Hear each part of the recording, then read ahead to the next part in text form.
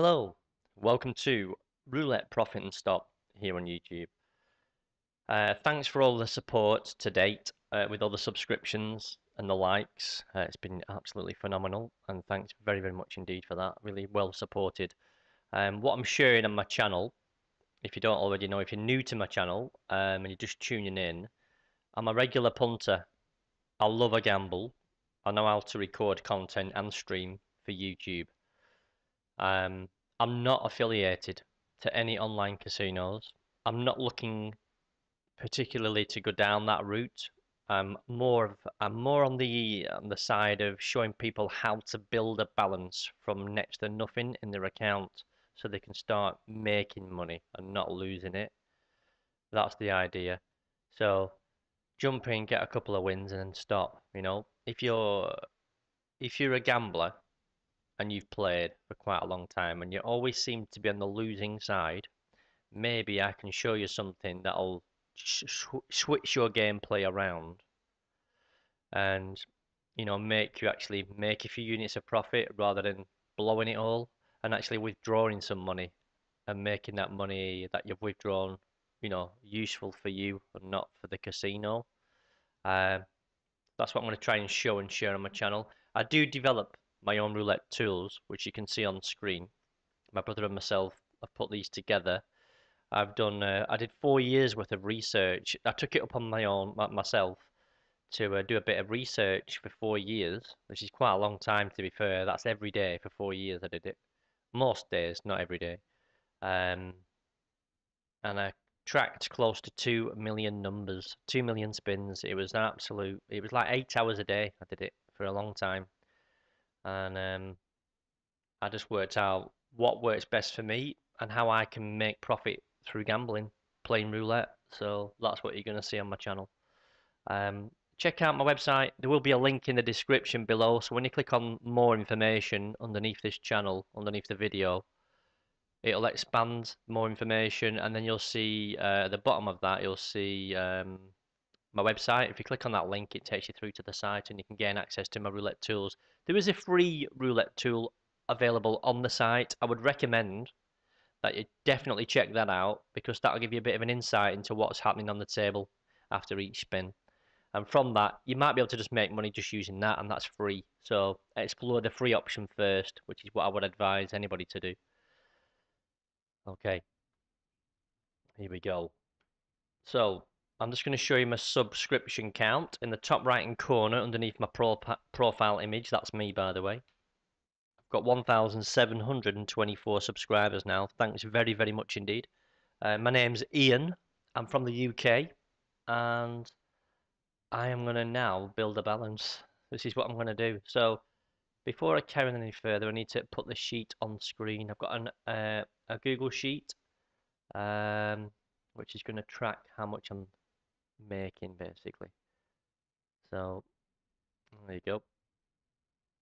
And the tool I'm using is this missing section tool. So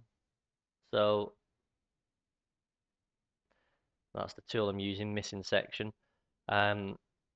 This one's going to give me all the information I need to know about this table. It's going to give me the individual number count, how many spins has passed since a number last hit. It's going to do the same with the outside bets, the dozens, the rows, and the section numbers. That's what this tool does. So I can set a tracking value in the lower left corner, which is currently set to a value of 6. I can reduce that down to 5, 4, 3, 2, 1, or increase it greater than 6. Really up to you what you want to track. And when you're tracking numbers that have not yet hit. And it's going to highlight blue if it matches your tracking value. So if it misses the first dozen for 6 spins in a row, it's not hit those 12 numbers for 6 spins in a row, it's going to alert me. The tool's going to alert me of that. And that's what I'm going to be doing on this setup. So first things first is input all the numbers from this table into the tool. So we've got 1936, 2433. So I'm just clicking on the numbers on the tool, clicking the numbers on the tool, and then you'll see stuff start to highlight, and then once it's hit the areas it doesn't highlight anymore. Once it's hit, it resets it, and the count starts again. So I've caught up with this dealer. I've got £10 in my balance, by the way, and my target's £2. That is it. I just want to see how this table's playing and see if I can achieve a £2 target. So I'm going to take it slow and show you exactly and walk you through the process of what I'm actually doing. It's really, really, really, really simple. So yeah. So my target's £2. If I get to 12, I'll type 12 in this pocket, in this cell here, like that. And that's going to show you then I've got £2 profit. And then I'll set myself another target. If I get it relatively easy, quite fast and early on, I'll I'll stay on for a little bit longer and get another hit. Also, you'll be able to see the percentage. There's a percentage here of 14% strike rate of a number hitting in that first dozen over the last 14 spins. So 14%. And we've got 57% strike rate on the second dozen numbers hitting, and we've got a 28% strike rate on the third dozen. So at the minute, the second dozen numbers are hitting. This dealer looks really happy.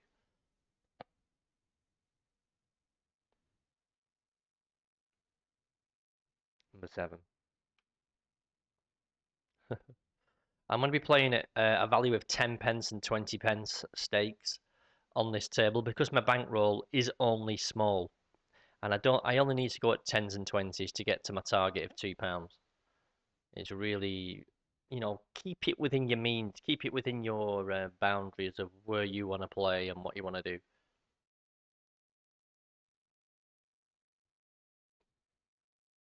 If you make it too difficult for yourself, it will be difficult. It'll be more than difficult. It'll be a tough session. So just make it as easy as comfortable as, here we go. Middle row's not hit for 6 spins. That's my first bet. And I'm just going to do 20 pence just to show you the type of returns I'm going to get. So if this hits on my first bet on this middle row, this is going to give me 2 to 1 on my 20 pence stake, and that'll give me 40 pence profit. And I'm only looking to make £2. I'm only looking to make £2 or $2 or €2. I'm making 40 cents. So that's kind of, that gets the ball rolling if it hits. There you go, there's my hit, 35. That was a manipulated spin of the ball, but I got my hit. So that's my first win. First bet, first win. You can see I've now got a balance of 10.40, so I'm 40 pence up of the £2 I'm looking to make, or the $2 or the €2, however you want to term that value. But yeah, this is pretty much me. This is what I do. I take £10 and I create like 300 quid from £10, and I've done it on multiple casinos. This is my third casino so far. I've got another casino to do this on before I really start making money, and you'll be able to see what I'm all about. Because I've not really demonstrated it properly. I've given you glimpses of what I do and told you what I do, but I've not really showed you proper. So I am gonna get consistent winnings from across up to 5 casinos. Probably play 4, I think, but up to 5. Well, 4 casinos. I'm gonna get profit consistently, and I can say that with a degree of confidence, because of the stakes I'm going to be playing at, the targets I'm setting myself. The tools are going to give me that information that I need to get those wins. And if the tools aren't playing, then I look at how the table's playing. But I'm doing that also anyway. When I'm using the tool, I'm also looking at where the ball's dropping in the pocket in relation to what the tool's telling me and the history of numbers. So I'm not just looking at the roulette tool to make the decisions for me. Majority of the time I am, but I'm also, if it's not hitting when I'm expecting to get it hitting, I have to look at what the table's doing, because the table's always going to be adjusting and changing. It's always going to happen. So you've got to adjust and make changes as you see the table making changes, because if you don't, it'll catch you out and you'll just lose a lot of money. So your best option is to um, Um,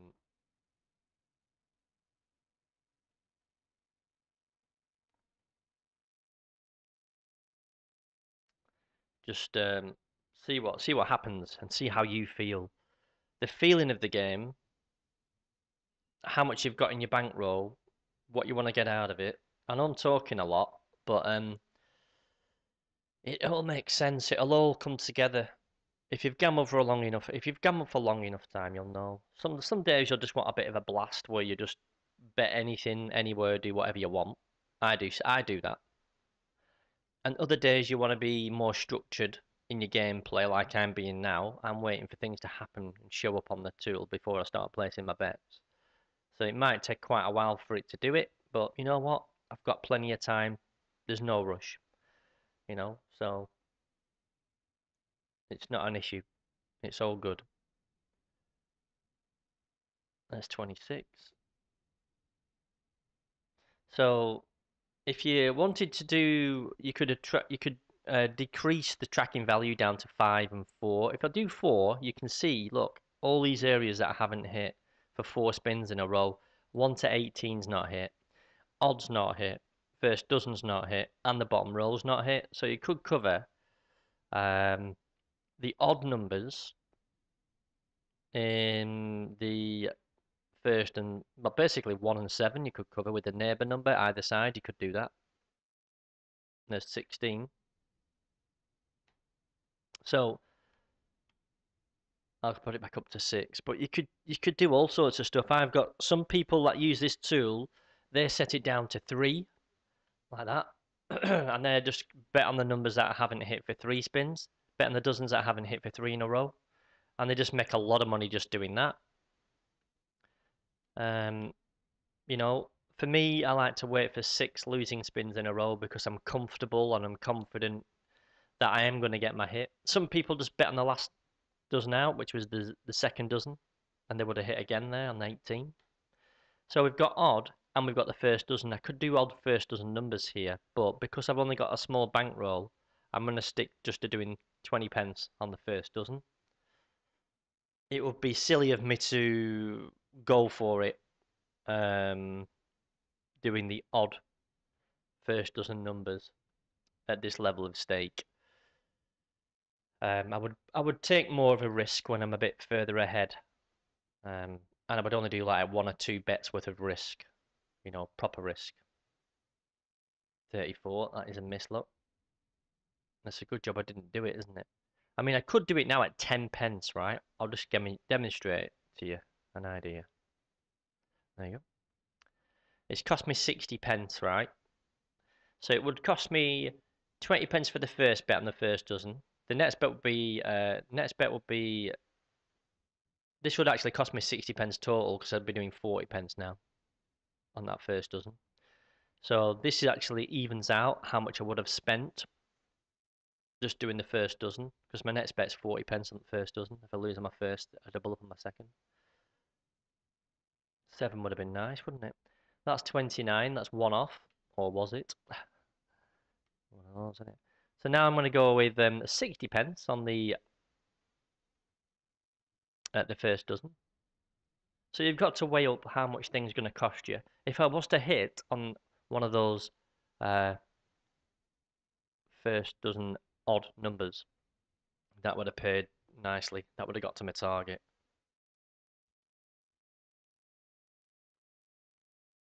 This is my third bet for 1 through to 12. There we go. There's the 10, that'll do. Third bet win, sweet. So I've had 2 wins, and now I'm up by 80 pence of my £2 that I'm looking to make. So some people might think, well, this is taking an absolute age. I would agree with you, it is. But you know what? I'd rather take my time and build my balance rather than rush into things and chase a loss, increase my stakes, and lose the whole money in like minutes. I'd rather take longer time to build my balance slowly. So many times in the past, I've rushed into things, and that's been a huge, negative towards my gameplay. Massive negative when I've rushed into things and I've increased my bet too soon. and it's just caught me out because you know, I'm playing to the casino rather than playing my own game. You know what I mean? I'm playing into the casino's hands by increasing my stakes too soon for the stake that I'm playing and the game that I'm playing, and that has a massive effect on your bankroll, and it's not a good feeling. So I try and avoid that at all costs, really. So I try and put off increasing my stakes for as long as possible.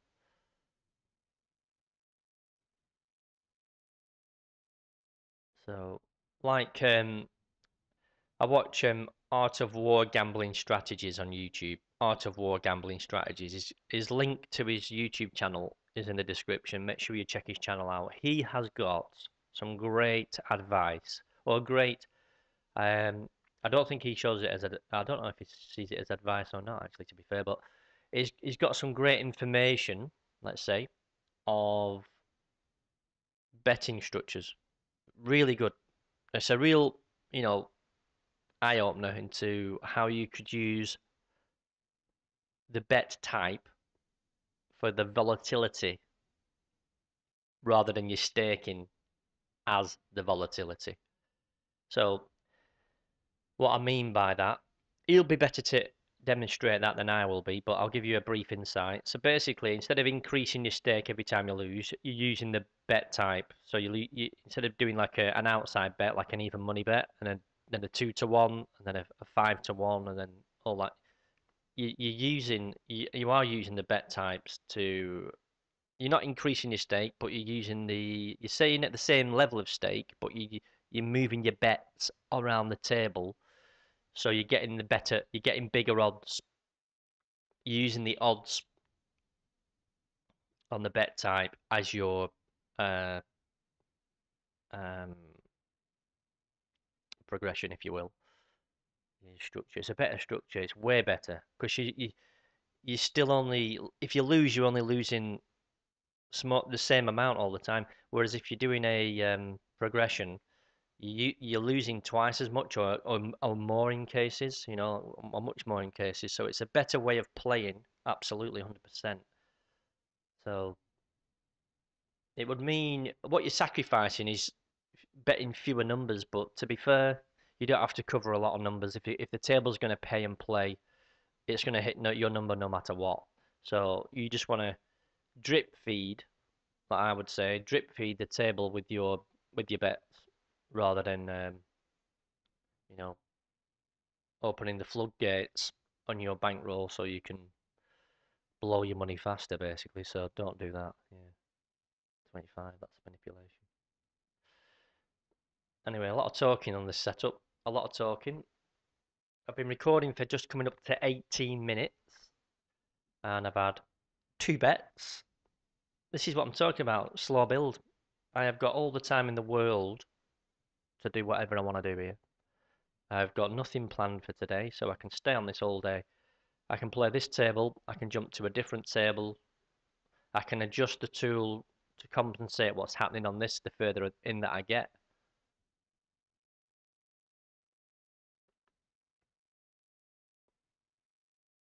See that? That was manipulation. Now, people won't think it is, but it absolutely is. Physics of the ball. I love talking about the physics of the ball. I did 4 months of this. So, um, I don't think people look at this. I really don't think people, or many people, look at the physics of the ball. They just think it's all random. Um, well, to a degree, it's random, but if you look at the speed of the ball dropping into the dish, the speed of the ball will be always the same value.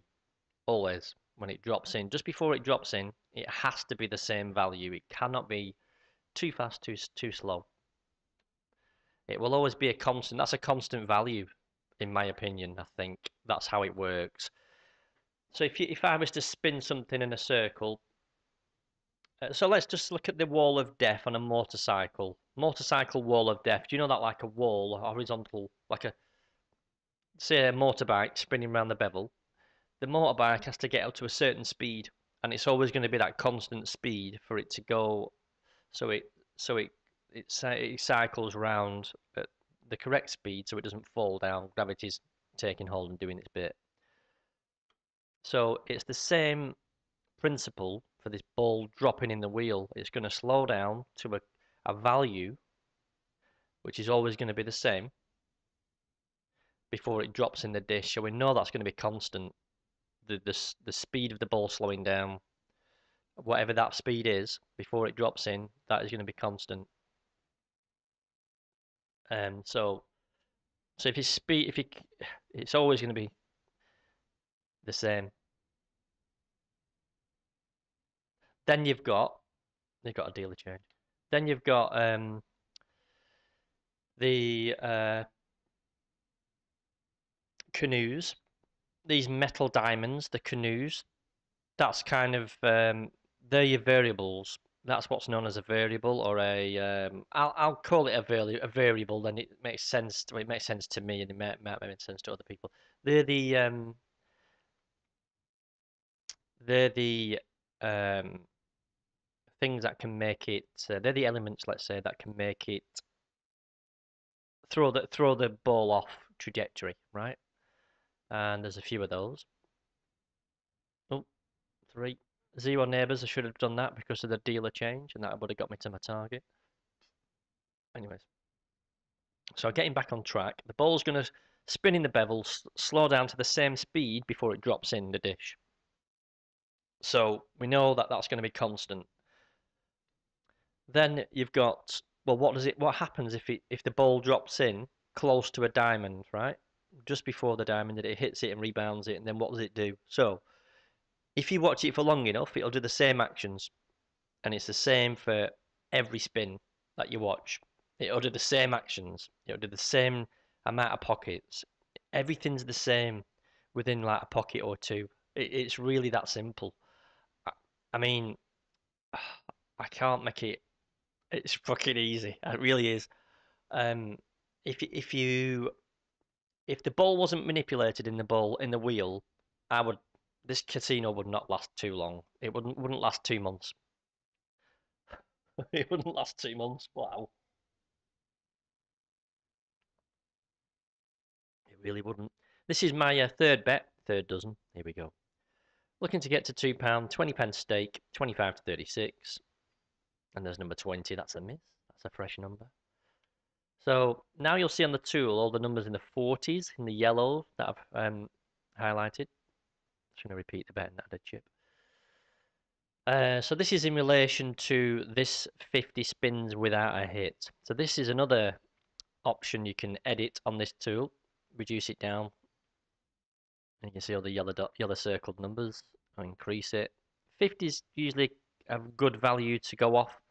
So any number that hits, that's not hit for 40 spins to 49 spins is a trigger to bet on the numbers that haven't hit for 50 spins or greater.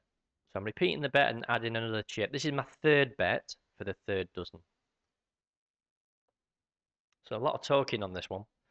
But yeah, so the physics of the ball dropping in the dish. You need to know what's a constant, what's a fixed value you can go off, because that's going to be your datum number, your point of origin, your go-to value, which is never going to change, right? Then you can go, okay, what are the variables? So you've got the edge of the pockets when the ball drops in. You've got like if it hits the corner edge, this is going to hit on the next bet. This is going to be a win. Ready? Fourth bet coming up. So there are only, and again, it's about the speed of the ball landing in the pocket. We know what that's going to be roughly. So, or we should have a almost accurate value on that. Then we need to see, well, if the ball hits the corner edge of a pocket, it's going to bounce off, right? And it's only going to bounce, get this information, right? On my 4 months of doing this, it does the same amount of pockets movement in either direction when it hits an edge. It's ridiculous. And here we go. So I'm going to do an intersection bet here. I'm going to go for this. Instead of doing what I would, instead of putting an extra bet out there, I'm spending £1.30 to try and catch 25, 28, 31, 34. 25, 28, 31 or 34 are my jackpots, and that'll get me to my target.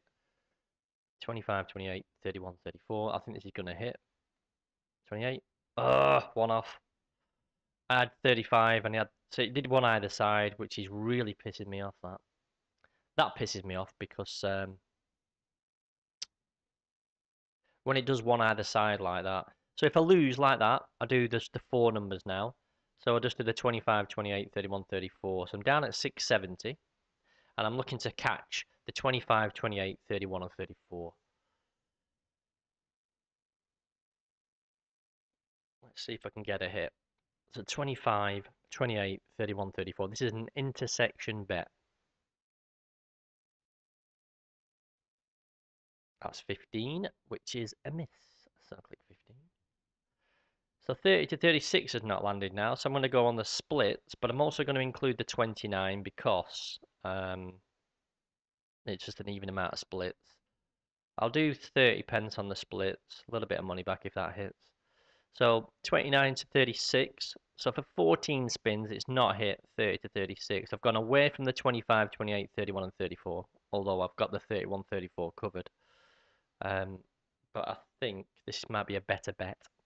29 to 36. 30, come on, for fuck's sake. I think this is going to rinse me. So I'm doing too many silly bets here. I'm about to do another silly bet. But I have to include the 12 and the 3. The reason I've got to include the 12 and the 3 is because the 3's been hitting and the 12 hit recently.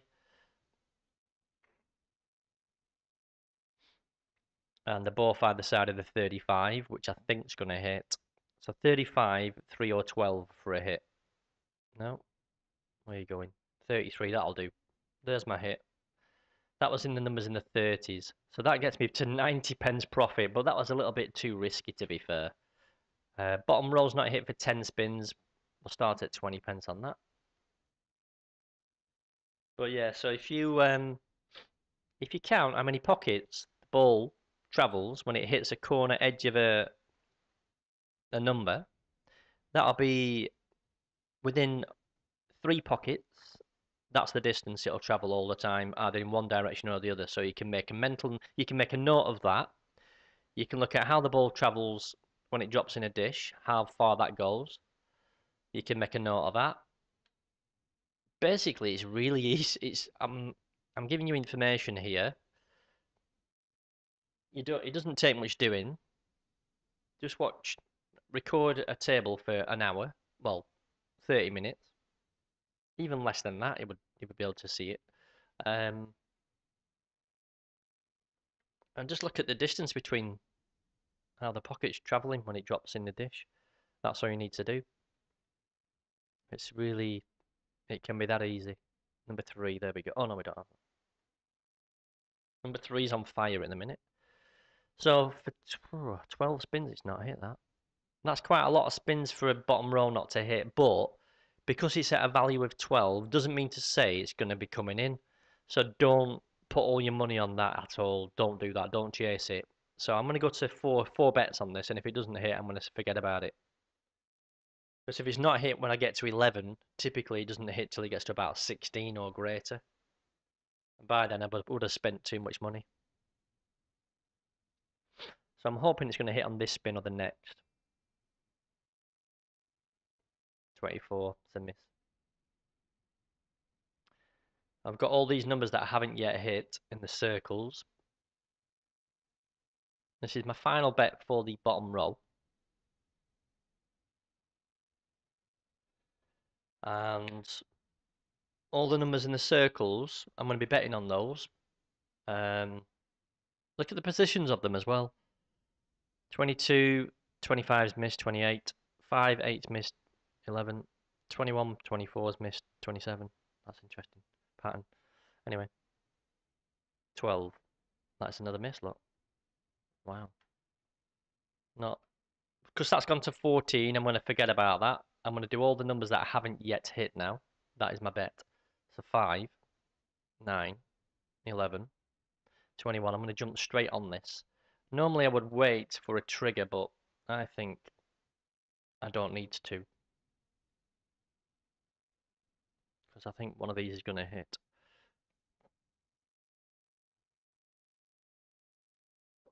So the reason I don't think I need to wait is because of there's 34. Now I changed my bet, didn't I? I changed my bet then, number 36. Because the table's changed how it's playing, basically.